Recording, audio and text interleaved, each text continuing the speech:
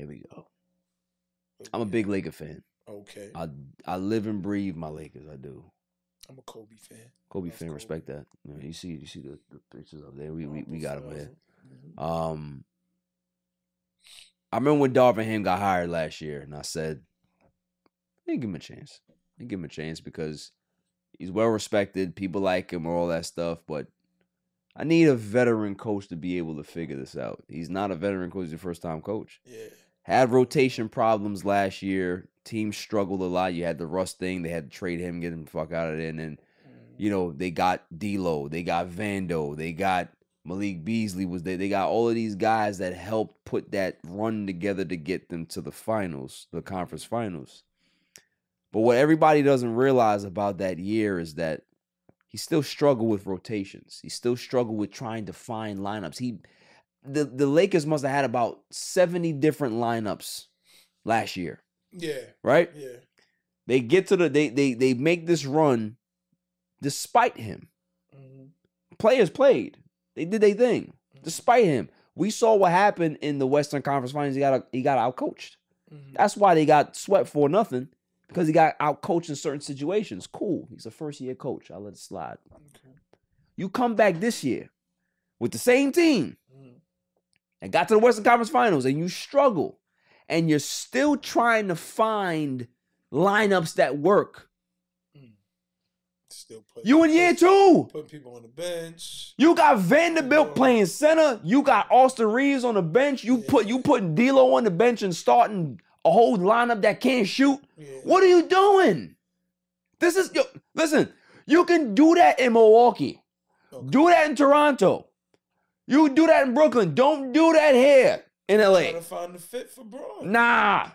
You know what the fit is for Braun? You getting the fuck out of here. That's the fit. Well, I mean, he's a bad coach. You're looking for a veteran, but honestly, LeBron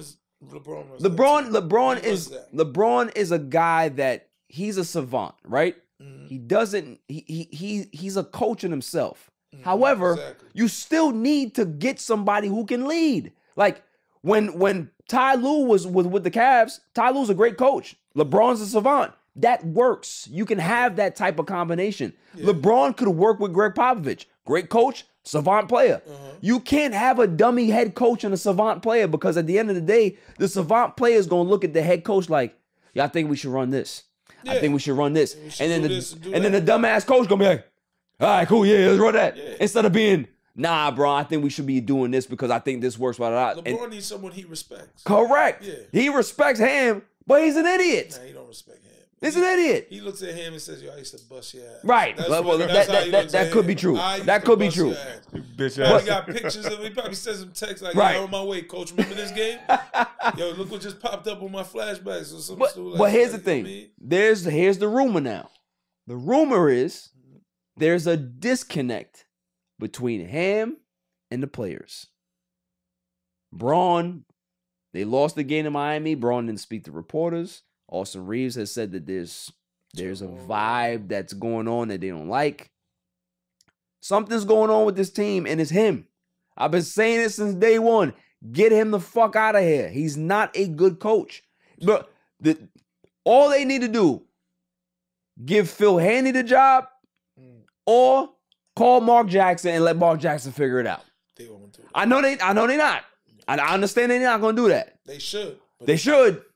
But they get this dude out of here. If you can't figure out lineups now, you ain't never gonna figure it out. Yeah. Because there's certain coaches that have it, that know what players to play and how to be able. And certain coaches, they still try to find it. They be 10, 15 years in the league and still don't know how to do rotations. That's a fact. So so it's either you have it or you don't. Ham ain't got it. No. And him coming up under Budenholzer. Budenholzer ain't no coach no more. Nah. Where is he at? Right? Where is he? Fired. Yeah, damn. That's where he at. Yeah. Basement. So isn't Lawrence Frank over there? That old. Now Lawrence Frank is still with the Clippers. Oh, he's with the Clippers. Yeah. Oh yeah, he's with. He's the president. I see him somewhere. Yeah.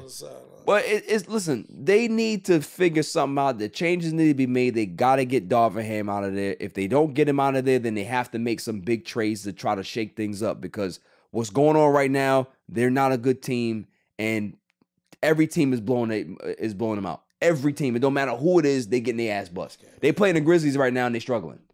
And the Grizzlies ain't good. They got Ja, but they ain't good. They're not good. They're not supposed to be winning at least. Yeah, so.